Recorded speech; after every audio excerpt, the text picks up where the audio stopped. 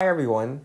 In this video, we're going to discuss the marginal rate of technical substitution. So it's a key concept in the theory of the firm, in particular when regards to production and the relationship between our inputs, which in this case are labor and capital. So by definition, the marginal rate of technical substitution, shows the rate at which labor can be substituted for capital while holding output constant along an isoquant. And mathematically, it's the negative, of the slope, of an isoquant. And it shows the rate at which L can be substituted for K. And we denote that as our marginal rate of technical substitution. That's M RTS LK. That's equal to negative, slope of the isoquant, again, that's dl. So the negative of the slope, so the slope is dk over dl along a constant isoquant, q naught, And we know that that's the negative of the slope of the isoquant we tackled in the last video, that's negative mpl over mpk. Therefore, mrts lk is equal to MPL over MPK. And you know that MRTSLK will be positive since we know that MPL is greater than 0 and MPK is greater than 0. Therefore, MRTSLK is also greater than 0. Now, in addition, when the isoquant is strictly convex, so like an indifference curve, an isoquant is also strictly convex, then along an isoquant, the marginal rate of technical substitution is diminishing for increasing inputs of labor. And there's a derivation for that which involves the total differential, so let's get to it, to show that strictly convex isoquants imply a diminishing marginal rate of technical substitution as L increases along the isoquant.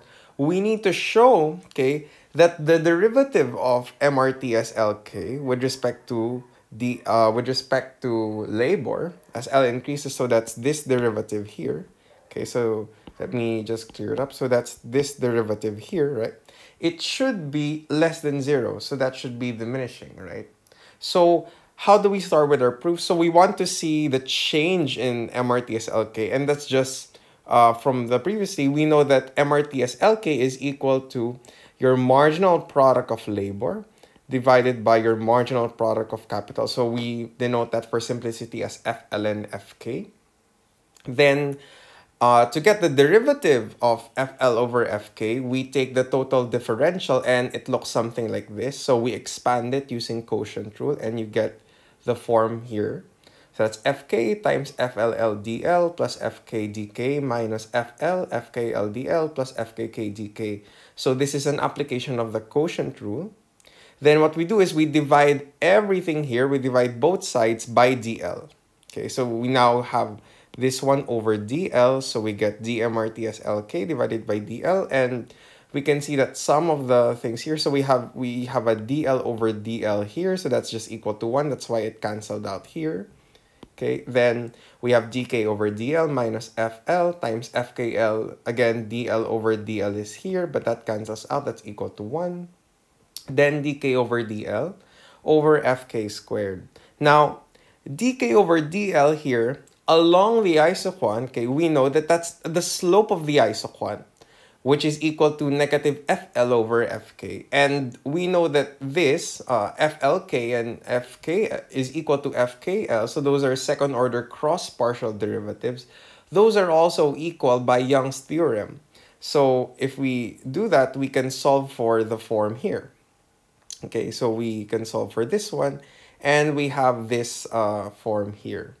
Now, since the isoquant is strictly convex, it implies that, the production function that we have is strictly quasi-concave, And if a production function is strictly quasi-concave, it should be that this form here, okay, is greater than 0. But notice this form here looks very similar to this form here. It's not the same, okay, but it looks similar. But we know that this part of the form is the highest in value, and even if we subtract this one and this one from that, okay, the difference is still greater than 0. And we see that this is positive, and this is positive, but this main form here, which is the start, that's negative. So the positives cannot outweigh the negatives. So this entire thing on top, okay, is negative. And we're going to be left with a negative divided by a positive, because we know that the marginal product of capital is greater than 0 by assumption.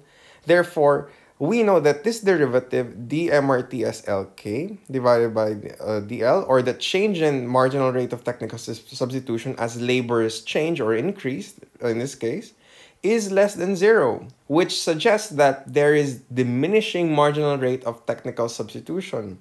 And what that means is, as L increases along an isoquant, okay, MRTS-LK diminishes. So we can see that in this mini graph here. So notice at a low value of K, okay, the slope used to be here, okay, and it's this much. When I increase L to L prime, okay, the slope became flatter. It diminished. And we know that the MRTS-LK, that's just the negative of the slope. And if we increase it further diminishes here. So that's the concept of diminishing marginal rate of technical substitution.